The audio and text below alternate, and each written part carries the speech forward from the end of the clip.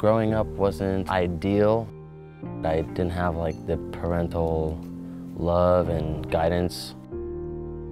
I didn't kind of know where I belonged really in life.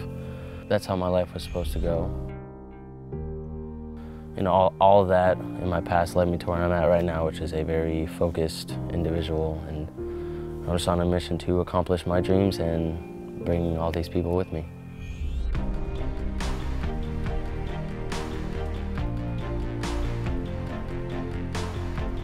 Just something in me knew that this is what I wanted to do.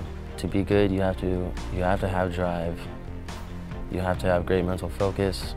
You got to work hard.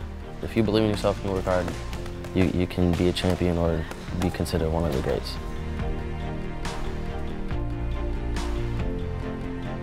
I will fight for you until I can't anymore. Even after I can't, I will still spread awareness any way I can.